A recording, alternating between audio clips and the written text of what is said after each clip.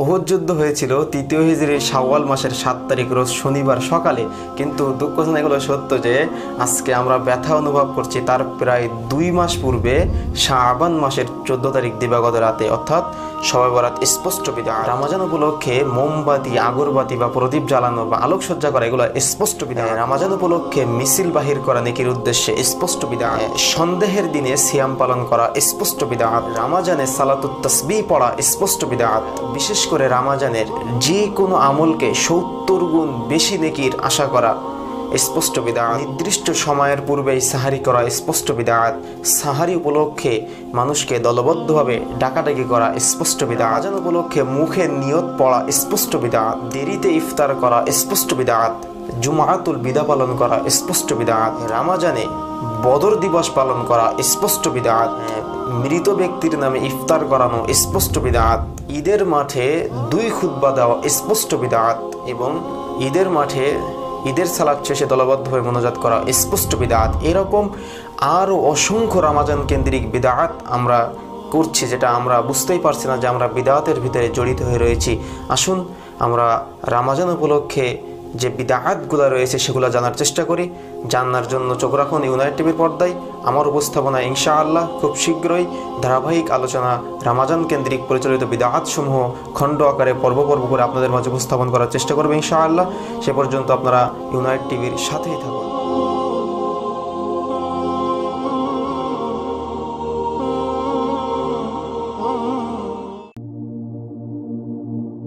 فاسألوا أهل الذكر إن كنتم لا تعلمون بالبينات والزبر وأنزلنا إليك الذكر لتبين للناس ما نزل إليهم ولعلهم يتفكرون. السلام عليكم ورحمة الله وبركاته. الحمد لله إن الحمد لله وحده والصلاة والسلام على رسول الله أما بعد. فأعوذ بالله من الشيطان الرجيم. بسم الله الرحمن الرحيم. شهر رمضان الذي أنزل فيه القرآن إلى آخر الآية. وقال النبي الأمين رسول الله صلى الله عليه وسلم من أحدث في أمرنا هذا ما ليس منه فهو رد إلى آخر الحديث. الحمد لله. যাবতীয় প্রশংসা, যাবতীয় গুণগান এবং যাবতীয় অনুকীর্তন সেই মহান আল্লাহ রাব্বুল আলামিনের দরবারে, যার অশেষ মেহেরবানিতে মুসলিম জাতির এই ক্লান্তিময় লগ্নে বাংলাদেশ সহ গোটা বিশ্বে যখন মুসলিমরা নির্যাতিত, নিষ্পেষিত এবং বাতিলের কারাগাবদ্ধ এমন এক ক্লান্তিময় লগ্নে যে মহান আল্লাহ রাব্বুল আলামিন সার্বিক পরিস্থিতিকে শিথিল রেখে আমাদেরকে দাওয়াতি কাজ করার তৌফিক দান করেছেন, সেই মহান আল্লাহ রাব্বুল আলামিনের নিকট শুকরিয়া জ্ঞাপন করি আলহামদুলিল্লাহ। এবং দরুদ ও সালাম বর্ষিত হোক নবী মুহাম্মদ সাল্লাল্লাহু আলাইহি ওয়াসাল্লামের উপর, যার আদর্শকে বাস্তবায়ন করার জন্যই আজকে আমাদের এই সামান্য ক্ষুদ্র প্রচেষ্টা। সেই মহানবীর উপর দরুদ বর্ষিত হোক সাল্লাল্লাহু আলাইহি ওয়াসাল্লাম। আসলে হঠাৎ লাইভে আসা কিছু কথাকে কেন্দ্র করে আপনারা দেখছেন আমার একটা আলোচনা চলে গেল 2 দিন আগে রমজান কেন্দ্রিক পরিচালিত বিদাত সমূহ এর একটা অ্যাড আর কি, যেটা আগামীতে ইনশাআল্লাহ পর্ব আকারে রমজানের আগেই সবগুলো পেয়ে যাবেন ইনশাআল্লাহ। তো হঠাৎ লাইভে আসা কারণ এই ভিডিওটা নিয়ে অনেকেই অনেক কমেন্ট করছেন দেখলাম। তো আসলে এটা হলো জাস্ট একটা প্রোমো ভিডিও বলতে পারেন, যে এইভাবে বলা যেতে পারে যে বিজ্ঞাপন, যেটা বলতে পারেন যে অ্যাড আর কি। যে কিন্তু বিস্তারিত আলোচনা পরবর্তীতে আসবে ইনশাআল্লাহ, বিস্তারিত আলোচনা পরবর্তীতে আসবে ইনশাআল্লাহ। তো যেগুলো বলছিলাম যে আসলে আলোচনাটা আপনারা সবাই দেখছেন কি জানি না, তবে সেটা থেকে কিছু কথা বলবো এবং খুব সংক্ষিপ্ত সময়ের ভিতরে চলে যাবো ইনশাআল্লাহ। তো একটু ভিডিওটা দেখে নিই, তারপরে সবার ভিডিও থেকে মন্তব্য শুন ইনশাআল্লাহ। উহুদ যুদ্ধ হয়েছিল তৃতীয় হিজরির শাওয়াল মাসের 7 তারিখ রোজ শনিবার সকালে। কিন্তু দুঃখজনক এগুলো সত্য যে আজকে আমরা ব্যথা অনুভব করছি তার প্রায় 2 মাস পূর্বে শাবান মাসের 14 তারিখ দিবাগত রাতে, অর্থাৎ শবে বরাত স্পষ্ট বিধান। রমজান উপলক্ষে মোমবাতি, আগরবাতি বা প্রদীপ জ্বালানো বা আলোকসজ্জা করা এগুলো স্পষ্ট বিধান। রমজান উপলক্ষে মিছিল বাহির করা নেকির উদ্দেশ্যে স্পষ্ট বিধান। সন্দেহের দিনে সিয়াম পালন করা স্পষ্ট বিধান। রমজানে সালাতুত তাসবিহ পড়া স্পষ্ট বিধান। বিশেষ করে রমজানের যে কোনো আমলকে 70 গুণ বেশি নেকির আশা করা স্পষ্ট বিদআত। নির্দিষ্ট সময়ের পূর্বেই সাহারি করা স্পষ্ট বিদআত। সাহারি উপলক্ষে মানুষকে দলবদ্ধভাবে ডাকাডাকি করা স্পষ্ট বিদআত। আযান উপলক্ষে মুখে নিয়ত পড়া স্পষ্ট বিদআত। দেরিতে ইফতার করা স্পষ্ট বিদআত। জুমাতুল বিদা পালন করা স্পষ্ট বিদআত। রমজানে বদর দিবস পালন করা স্পষ্ট বিদআত। মৃত ব্যক্তির নামে ইফতার করানো স্পষ্ট বিদআত।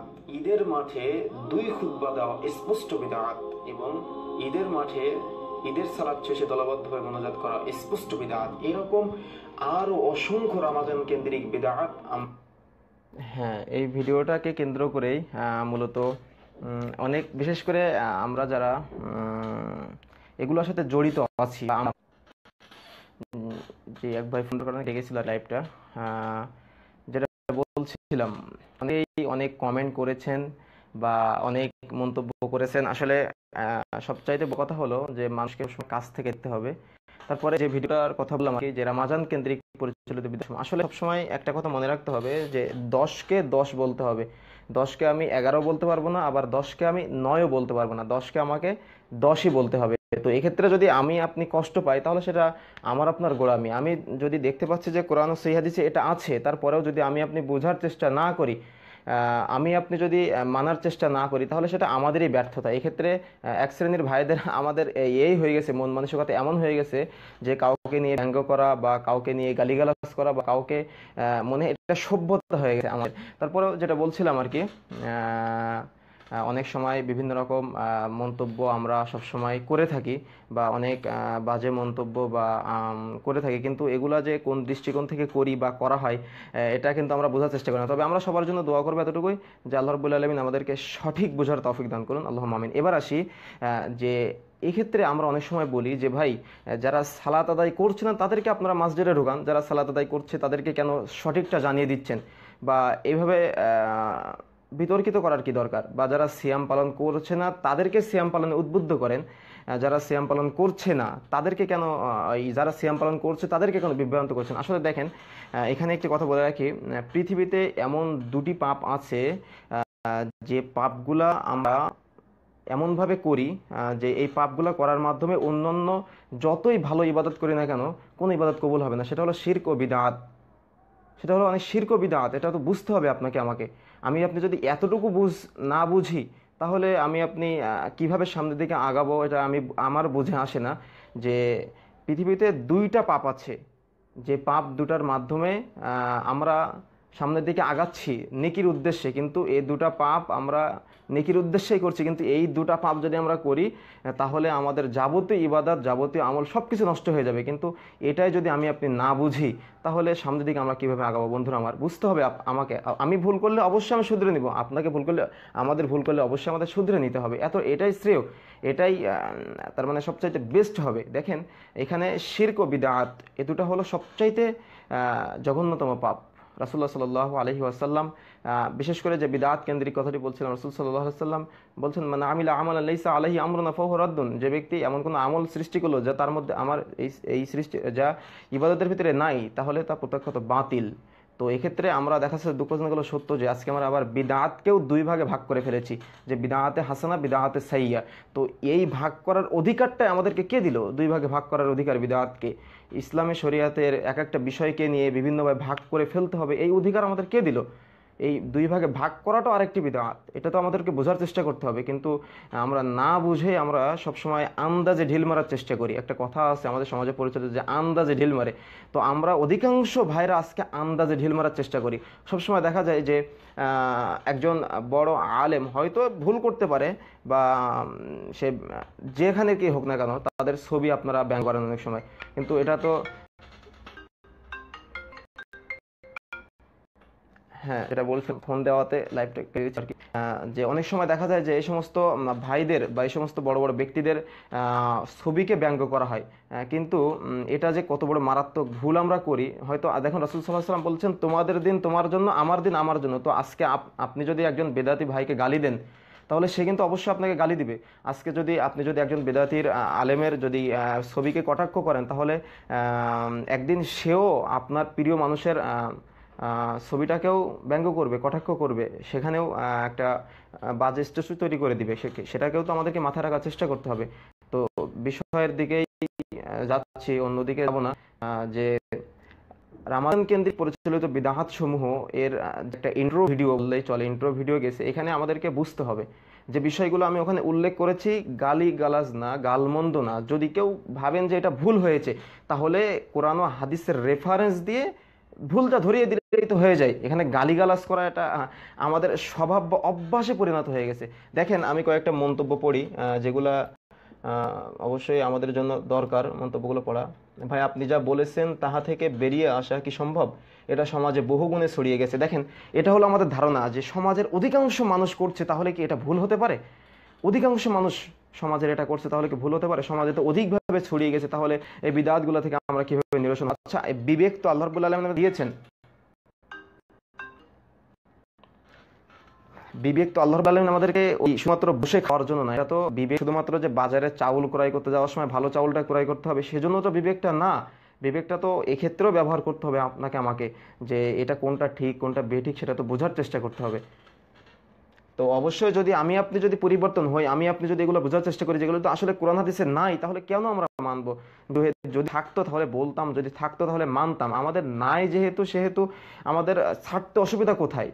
যদি আপনার থেকেই থাকে, যদি আপনার গায়ে এত জোরই থেকে থাকে, তাহলে প্রমাণটা দিলেই তো হয়ে যায় যে কোরআন হাদিসে এটা আছে, যে আব্দুল্লাহ তুমি এটা ভুল বলেছো, তাহলে রেফারেন্সটা দিলেই তো এটা শুধরে নেওয়া হয়। কিন্তু গালিগালাজ কেন, গাল মন্তব্য কেন? এটা আপনারা বা আমরা এটা সবসময় ভুল করে থাকি। গালিগালাজ নয়, মন্তব্য নয়। যদি আমার কথাটা কোরআন হাদিস পরিপন্থী হয়, যদি আমি একটা বলেছি কোরআন হাদিসে সেটা নাই, সেটা এমনটা যদি হয়, বললে অবশ্যই পরিবর্তন করে নিতে বাধ্য আমি।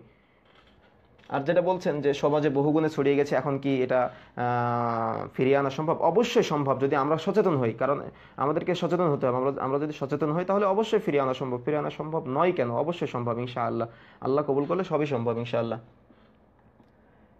হ্যাঁ, এখানে লিখছেন যে বিদআত কাকে বলে। অধিকাংশ ভাইয়া দেখা যাচ্ছে যে এই বিদআতকে কেন্দ্র করে কিছু মুরজাল তৈরি করছেন আপনারা, যে আসলে এই বিদআতটা কি আসলে। এক্ষেত্রে বিস্তারিত আলোচনা আসবে ইনশাআল্লাহ। তো আগেই যদি আপনারা বাজে মন্তব্য শুরু করেন তাহলে মনটা ভেঙে যাবে। বুঝতে হবে আপনাকে আমাকে যে বিদআতটা আসলে কি। ইবাদতের ক্ষেত্রে যখন নতুন কিছু সৃষ্টি করা হবে সেটাই বিদআত। একবার লিখছেন যে ভাই আপনি যে পাঞ্জাবিটা পড়ছেন ওটাও তো বিদআত। তো আমার পাঞ্জাবি যদি বিদআত হয়, এটা যদি নতুন সৃষ্টি, এটা যদি বিদআত হয়, তাহলে আপনি বুঝতে হবে, বাজে মন্তব্য না, আপনাকে বুঝতে হবে বা আপনাকে সঠিক বিবেক দিয়ে বুঝতে হবে যে আমি আপনিও তো রাসূলের যুগে ছিলাম না, তাহলে তো আমি আপনিও বিদআত হয়ে যাবে। এটা হলো ইবাদত না, এটা হলো একটা পোশাক। ইবাদতের ক্ষেত্রে যখন নতুন কিছু সৃষ্টি করব তখন সেটা বিদআত হবে। ইবাদতের ক্ষেত্রে যখন নতুন কিছু সৃষ্টি করা হবে তখন সেটা বিদআত হবে। এটা তো সৃষ্টি, এটা তো নতুনত্ব হবে আস্তে আস্তে, কিন্তু এটা তো আর ইবাদতের জন্য নয়। ইবাদতের উদ্দেশ্যে, নেকির উদ্দেশ্যে যেটা নতুন নতুন জিনিস সৃষ্টি হবে, ইবাদতের উদ্দেশ্যে এক কথায় নতুন।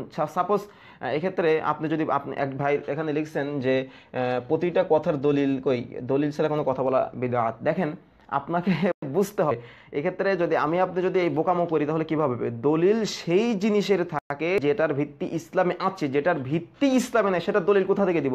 দলিল নাই বলেই তো বিদআত বলছি। যদি দলিল থাকতো তাহলে তো সুন্নাত বলেই দিতাম।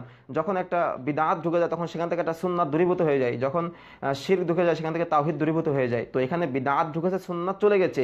এখানে যদি দলিল থাকতো তাহলে তো সেটাকে সুন্নাত বলেই দিতাম, তাহলে মানতে তো অসুবিধাই নাই আমার। মানতে তো অসুবিধা কোথায়? যদি দলিল থাকতো তাহলে মানতে অসুবিধা নাই। দলিল নাই যেহেতু, সেহেতুই বিদআত বলা হয়েছে। তো আপনি দলিল কোথা থেকে? দলিল যদি ভালো করে বুঝেন, আমি হাসছি, ভালো করে বুঝেন, যদি দলিল থাকতো তাহলে অবশ্যই মেনে নিতাম। যেহেতু দলিল নাই সেহেতু মানবো না। বুঝতে হবে আপনাকে আমাকে। দলিল থাকলে মানতাম, কোরআন হাদিসে আছে সেটা মানতে অসুবিধা নাই, নাই সেটা মানবো না। এটা নাই সেজন্য বিদআত বলা হয়েছে, নতুন সৃষ্টি করা হয়েছে। আরেক ভাই লিখছেন দাড়ি ছাড়া সুন্নাত। আসলে এটা একটা হাসির প্রশ্ন, যে লিখে অনেক সময় যে আমার দাড়িকে কেন্দ্র করে এক ভাই, ওখানে অনেকজন লিখছে দেখলাম যে কাটিং করা দাড়ি। আসলে ভাই আপনার কাছে আমার খুব একটা প্রশ্ন করতে খুব মন চাই যে আপনার কি জন্ম থেকেই দাড়ি ছিল নাকি? আমি তো বড় হচ্ছে আর আমি তো দাড়ি কাটি না কখনো। এগুলো কথা বলে ফাও মানুষকে বিভ্রান্ত করার চেষ্টা কেন করেন? এগুলো তো হাসির মতো প্রশ্ন। আসলে যতটুকু আছে ততটুকু রেখেছি, আস্তে আস্তে হবে ইনশাল্লাহ। কেবল বয়স তো 20 বছর চলছে। 1998 সালে জানুয়ারি মাসের 19 তারিখে হয়েছিলাম। তো এই জানুয়ারির 19 তারিখে 19 বছর পূর্ণ হয়ে 20 বছরে পড়লো। তো এখনো যদি বড় বড় দাড়ি চান তাহলে কিভাবে? আল্লাহ দিবে ইনশাল্লাহ, আস্তে আস্তে দোয়া করবেন। তো এটাই আর কি। তো এখানে আপনাকে আমাকে বুঝতে হবে যে কোরআন হাদিসে যেটা আছে সেটা আমাদের মানতে অবশ্যই অসুবিধা নাই, যেটা নাই সেটা বলবো আমরা নাই। তো এক্ষেত্রে আমরা যারা আসি আমরা একটু বোঝার চেষ্টা করি না, সব ক্ষেত্রে বিবেক খাটাই, কিন্তু এই ক্ষেত্রে কেন আমরা বিবেককে প্রাধান্য দিই না বা বিবেককে খাটানোর চেষ্টা করি না? আল্লাহ রাসূল সাল্লাল্লাহু আলাইহি সাল্লাম কিন্তু কঠোর হুঁশিয়ারি করে দিয়েছেন আমাদের জন্য। আর বিশেষ করে আমি দেখলাম যে যারা কমেন্ট করেছে সাধারণ মানুষ না, হুজুরেরাই বেশিরভাগ কমেন্ট করেছে। কারণ কি জানেন, আমার আলোচনার এই প্রোমোর ভিতরে একটা বিষয় ফুটে উঠেছে যে কয়েকটা সব হুজুর কেন্দ্রিক, কিন্তু এটা বুঝতে হবে যে যখন আমি শবে বরাতের দিন মিলাদ পড়াতে যাব তখন কিন্তু আমার পকেটে কিছু টাকা গুঁজে দেওয়া হবে, তো সেটা তো আমি আর পাচ্ছি না। তো আমাকে তো গালিগালাজ বা বাজে মন্তব্য করতেই হবে। তো এই জন্য আর দেখেন আমি একটা জোর গলায় কথা বলে দিই, যে আমি একটা জোর গলায় কথা বলে দিই যে আপনি গালিগালাজ করবেন এটা স্বাভাবিক, এটা হলো আপনার অভ্যাস, এটা আপনাকে শেখানো হয়েছে ছোটবেলা থেকে গালিগালাজ করবেন। তো আমি কোরআন হাদিসের আলোকে কিছু কথা বলবো, যেটা নাই সেটা ধরিয়ে দেবো, যেটা নাই এক্ষেত্রে আপনি গালিগালাজ করে আপনি আপনার মতো চলতে থাকুন, আমি সঠিকটা মানুষকে জানিয়ে দেওয়ার চেষ্টা করবো ইনশাল্লাহ, বা আমরা যারা আছি আমরা সঠিকটা জানিয়ে দেওয়ার চেষ্টা করবো ইনশাল্লাহ। তো এক্ষেত্রে যদি আপনি গালিগালাজ করে যদি আপনি বড় হতে চান বা আপনি যদি মানুষকে জান্নাতমুখী করতে পারেন তাহলে সেটা আপনার কেডি, সেটা আপনি ভালো। কিন্তু আমি যদি কোরআন হাদিসের আলোকে দুটি কথা মানুষকে শোনাতে পারি বা মানুষকে মানাতে পারি তাহলে আল্লাহ রাব্বুল আলামিন আমাদেরকে জান্নাত দিবেন অবশ্যই ইনশাআল্লাহ। আর আমরা যে কাজগুলো করছি বা করার চেষ্টা করছি শুধুমাত্র স্রেফ আল্লাহকে খুশি করার জন্য, এখানে কোনো ব্যক্তিকে খুশি করার জন্য নয়। বা সাপোজ দেখেন এক্ষেত্রে অনেকেই অনেক সময় এমন এমন কথা বলেন যে খুব খারাপ লাগে, যে ব্যবসা করছে। আসলে দেখেন ভাইজান, এখানে বুঝতে হবে আপনাকে, আমরা যে এই কাজগুলো করছি, এই যে এতগুলো স্টুডিও খরচ, আমাদের যে এডিটম্যান বা তারপরে যে আমাদের যে ক্যামেরা ক্রয় করা হচ্ছে, বা এগুলার কি একটা খরচ না? এগুলা কি আমরা নিজেরাই কি, এখনো তো আমরা পড়াশোনা করছি জাস্ট, এক্ষেত্রে আপনারা কিছু সহযোগিতা করেন, কিছু ভাইদেরকে আল্লাহ রাব্বুল আলামিন আমাদের সাথে অ্যাডজাস্ট করে দিয়েছেন, সম্পর্ক করিয়ে দিয়েছেন, যার মাধ্যমে আমরা সামনের দিকে এগোতে সক্ষম হচ্ছি। তো এক্ষেত্রে যদি আপনি যদি এতটুকু বুঝ যদি আপনার আমার ভিতরে না থাকে তাহলে এই সংকীর্ণতা মনে নিয়ে সামনের দিকে আগানোর চেষ্টা করিয়েন না, সেটা ভুল হবে, সেটা ভুল হবে। আল্লাহ রাব্বুল আলামিন আমাদেরকে বোঝার তৌফিক দান করুন। আর বিস্তারিত সামনের দিকে যাব না, তবে আপনাদের কমেন্টগুলো, আজকের লাইভের কমেন্টগুলো আমি পড়তে পারছি না, কারণ আমি জাস্ট রামাজান কেন্দ্রিক প্রচলিত বিদআত সমূহ এর কিছু কথা নিয়ে আপনাদের মাঝে উপস্থিত হয়েছিলাম আলহামদুলিল্লাহ। তো আপনারা একটু দোয়া করবেন আমার জন্য ইনশাআল্লাহ। আজকে অবশ্যই রেকর্ড হয়েছে রামাজান কেন্দ্রিক প্রচলিত বিদআত সমূহের প্রথম পর্ব শবে বরাত কেন্দ্রিক কিছু কথা রেকর্ড হয়েছে আলহামদুলিল্লাহ।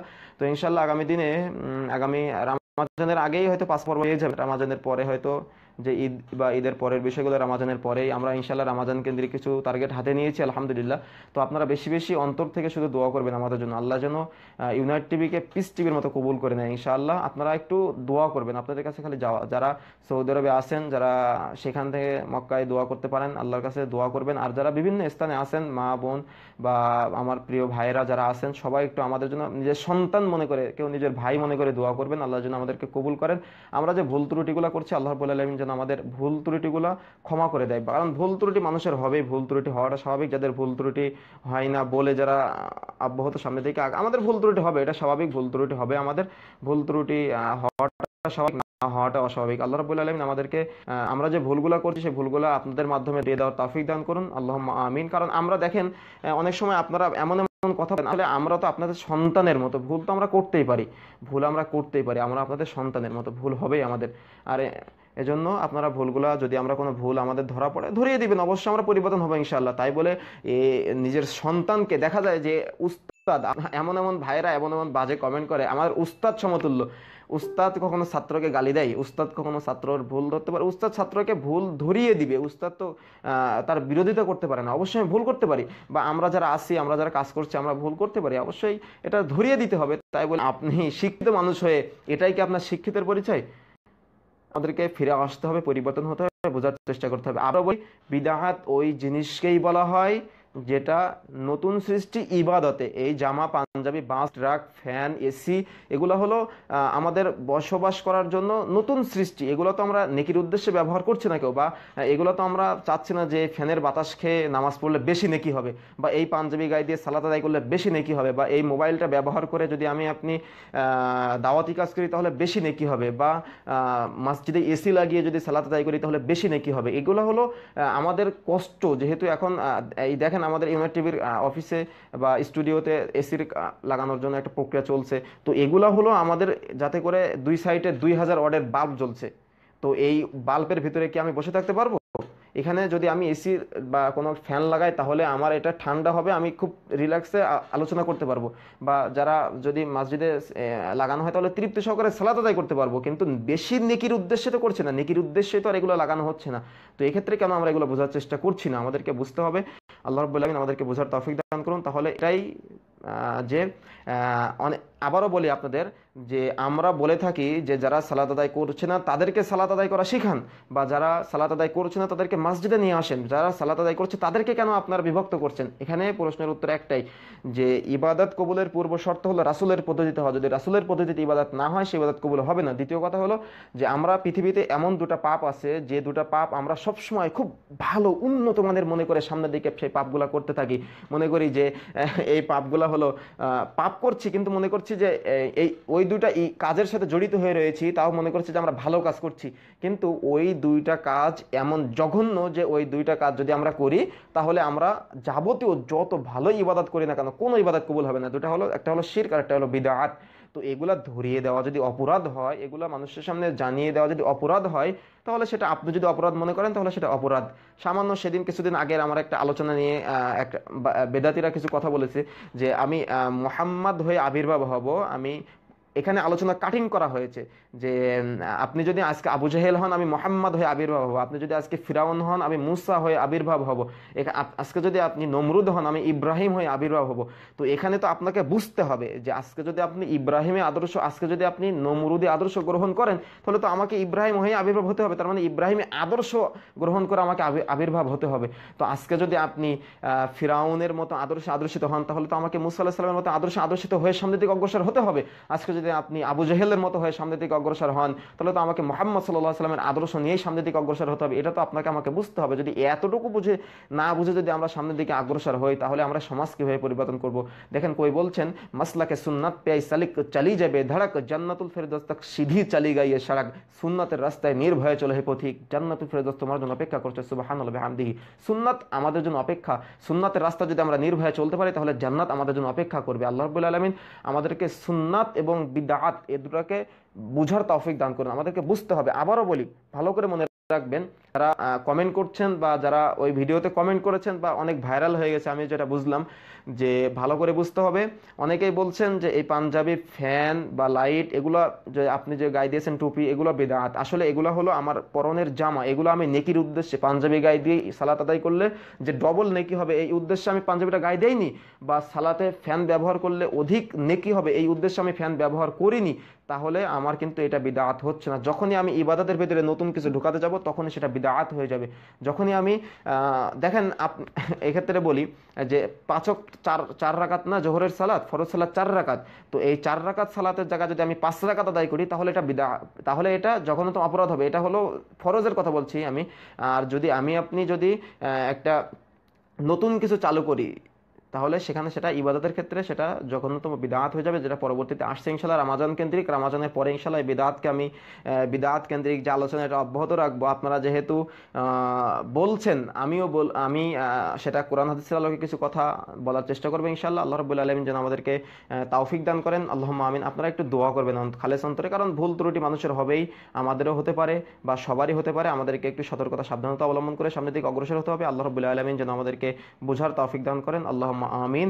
আমাদের যাবতীয় ইবাদত বা যাবতীয় বন্দেগী যেগুলো আমরা করছি শুধুমাত্র রাসূলের পদ্ধতিতে করার আল্লাহ রাব্বুল আলামিন আমাদেরকে তৌফিক দান করুন। কারণ রাসূলের পদ্ধতিতে যদি ইবাদত না হয় তাহলে সেই ইবাদত যত সুন্দরই হোক না কেন কোনো লাভ হবে না, যত সুন্দরই হোক না কেন কোনো লাভ হবে না, যত সুন্দর হোক না কেন কোনো লাভ হবে না। এক কথায় ইবাদত রাসূলের পদ্ধতিতে হতে হবে। রাসূলের পদ্ধতিতে না হলে আমি যতই বলি যে এক ভাইদের নীতি এটা যে মসজিদে ঢোকান, যারা সালাত আদায় করছে তাদেরকে কোনো বিভক্ত করছেন, কিন্তু আপনি এটা বোঝার চেষ্টা করছি না যে আপনি সালাত আদায় করছি ঠিক আছে, কিন্তু রাসূলের পদ্ধতিতে হচ্ছে না। আপনি আজকে সিয়াম পালন করছি কিন্তু রাসূলের পদ্ধতিতে হচ্ছে না, তাহলে এই সালাতের আদায়ের মাধ্যমে কোনো নেকির আশা করা চলবে না। কারণ ইবাদত কবুলের পূর্বশর্ত রাসূলের পদ্ধতিতে হওয়া। আর পৃথিবীতে যে দুইটা পাপ রয়েছে, যে দুইটা পাপকে আমরা সবচেয়ে সুন্দর মনে করে থাকি, এই দুইটা পাপ আমরা পৃথিবীতে করে থাকি যে সুন্দর মনে করে, কিন্তু দুটো পাপ সবচাইতে জঘন্যতম পাপ। একটা হলো শিরক আর একটা হলো বিদআত। তো এই বিদআত এবং শিরক আমরা ধরিয়ে দেওয়ার চেষ্টা করলে যদি আমরা অপরাধী হই তাহলে সেটা অপরাধী। তবে আল্লাহ রাব্বুল আলামিন জান্নাত অবশ্যই আমাদেরকে দিবেন ইনশাআল্লাহ, এটা আমরা আশাবাদী। তো আপনারা দোয়া করবেন আর আপনারা বেশি বেশি এই সমস্ত কাজগুলোকে সাপোর্ট করবেন এবং বেশি বেশি ভিডিওগুলোকে প্রচার করবেন, কারণ প্রচার করতে হবে, প্রচারে একটা প্রসার, আমাদেরকে দাওয়াতি কাজ করতে হবে। আজকে দেখেন, আজকে যেভাবে আমরা খোলামেলা দাওয়াতি কাজ করছি বা আজকে যেভাবে গ্রাম অঞ্চলে বা শহর অঞ্চলে যুবক ভাইদের, বিশেষ করে আমি সবাইকে উদাত্ত আহ্বান করব, আমরা যারা যুবক ভাইরা আছি, আমার যারা যুবক ভাইরা আছেন সবাইকে উদাত্ত আহ্বান করব, একটু পড়াশোনা করুন, একটু বিবেক দিয়ে বোঝার চেষ্টা করুন। হাদিসটা যে রেফারেন্স সহকারে, আমরা রেফারেন্স ছাড়া কোনো কথাই বলি না, কোরআন হাদিসে যতটুকু আছে ততটুকু বলার চেষ্টা করি, যেটা নাই সেটা বলবো নাই। তো রেফারেন্সটা একটু বলছি, আমরা কষ্ট করে পড়াশোনা করে আপনাদের মাঝে আলোচনা করছি, তো আপনারা তো একটু খুলে দেখবেন। যদি খুলেই না দেখেন তাহলে আলোচনা কাদের জন্য? একটু খুলে দেখতে হবে, মিলিয়ে নেওয়ার চেষ্টা করতে হবে, বিবেক প্রয়োগ করতে হবে, আমাদের বিবেচনা চিন্তা শক্তি আমাদেরকে একটু খোলার চেষ্টা করতে হবে। আল্লাহ রাব্বুল আলামিন আমাদেরকে অনেক ভাইয়ের সাথে, এমন ভাইদের সাথে সম্পর্ক করিয়ে দিয়েছেন যেটা আমরা আল্লাহর কাছে, আল্লাহ রাব্বুল আলামিনের কাছে হয়তো চেয়েছিলাম এক, কিন্তু আল্লাহ রাব্বুল আলামিন আমাদেরকে দুই দিয়েছেন। তার মানে আল্লাহ রাব্বুল আলামিনের কাছে যতটুকু চেয়েছিলাম তার চাইতে আল্লাহ সবসময় আমাকে বেশি দিয়েছেন। সবসময় আমার আব্বু বলে যে আমি আল্লাহর কাছে যতটুকু চাইছিলাম আল্লাহ আমাকে তার চাইতে বেশি দিয়েছে। তো আমিও বলি যে আল্লাহর কাছে আমি ইউনাইট টিভিকে এতদূর পর্যন্ত নিয়ে আসতে পারবো আমি এটা ভাবিনি, তো আল্লাহ রাব্বুল আলামিন আমাকে অনেক বেশি দিয়েছেন। তো আপনারা বেশি বেশি দোয়া করবেন আর ভুল ত্রুটি মানুষের হওয়াটা স্বাভাবিক, আমাদের যে ভুল ত্রুটিগুলো হবে সেগুলো ধরিয়ে দেওয়ার চেষ্টা করবেন। বড় ভাইরা যারা আছেন সব পরামর্শ দিবেন, ইনশাআল্লাহ আমরা সেটা মূল্যায়ন করবো ইনশাআল্লাহ। আল্লাহ রাব্বুল আলামিন আমাদেরকে কবুল করুন, আল্লাহুম্মা আমিন। এই আশা, এই দাবি, এই দাওয়া ব্যক্ত রেখে সংক্ষিপ্ত সময়ের কথা এখানে শেষ করতে যাচ্ছি। তো আপনাদের কথার প্রশ্ন কমেন্টগুলোর উত্তর দিতে পারলাম না, কারোর কমেন্টই দেখতে পাচ্ছি না। তো আল্লাহ রাব্বুল আলামিন যদি অন্য কোনো দিন নিয়ে আসে, আসলে আমার পরীক্ষা চলছে তো এই জন্য আর কি বেশিক্ষণ থাকবো না ইনশাআল্লাহ।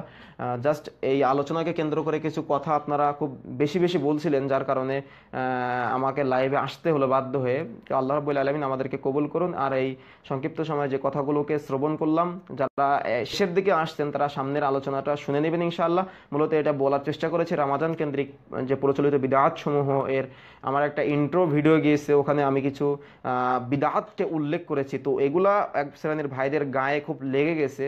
এই বিদআত আমিও করতাম এক সময়, তো আমিও ফিরে এসেছি, তো আমরাও ফিরে আসতে পারবো ইনশাআল্লাহ যদি আমরা চেষ্টা করি।